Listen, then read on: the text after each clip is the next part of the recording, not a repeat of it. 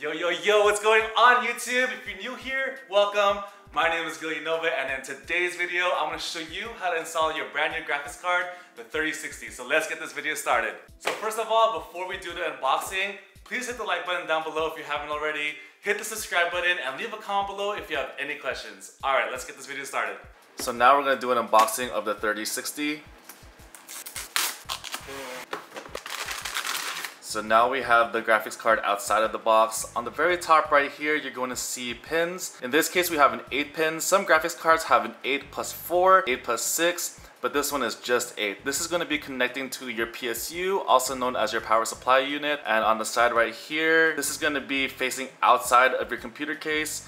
We have 3 display ports and 1 HDMI. And on the very bottom, this right here, let me just turn it around for you guys. This right here is going to be connecting to your motherboard. So now let's go install this graphics card into our computer. For the following example, I'm going to have one that's an 8 plus 6, but all you need to do is just connect your 8 pin. Alright YouTube, so this is my current graphics card. This is the 2070 Super Mini from Zotac Gaming. As I mentioned, on the 3070, we have an 8 plus 6 pin right here.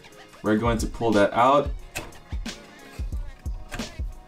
Next, we're going to unscrew our old graphics card so that we're able to pull it out. Alright YouTube, so next we're going to pull out our graphics card.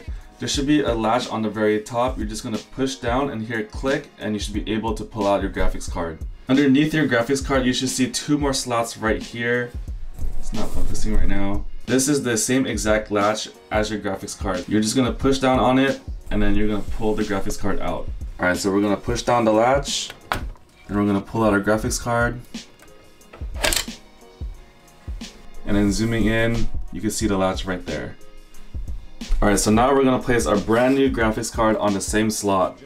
So as I mentioned earlier, these pins are going to connect to your PCIe slot right here. So just align that with that slot. Once that's aligned, push it in, and you should hear it click like that. Next, we're going to screw our graphics card on the corner so that it's not loose. Next, grab our cables from our power supply unit. As you can see right here, this is the 8 pin. And then right here is a 6 plus 2 pin. As you can see right here, there's a clip on the very top. It's going to attach right here. Alright, so we're going to go with the 8 pin first. And then the 6 pin. Alright, so now just put the cover back and all the cables that you had attached to the back of your computer, especially the power supply unit, USBs, display ports, and HDMI.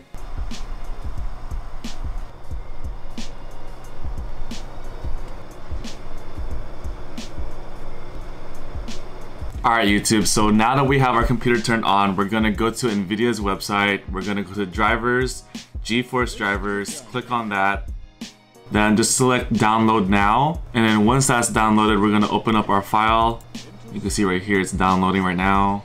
Agree and install. So it's going to take some time. Alright, so now that that's done, we're going to select drivers, download, and as you can see here, it was recently released. Today it is December 7th. Alright YouTube, so as you can see on my screen right here, the graphics card driver is successfully installed. All you need to do now is to restart your computer and everything should be good to go. So if you thought this video was very helpful for you, please hit the like button down below. Hit the subscribe button if you haven't already. And if you have any questions, please leave a comment below, or you can reach me on Instagram at gillynova. Until next time YouTube, stay gold.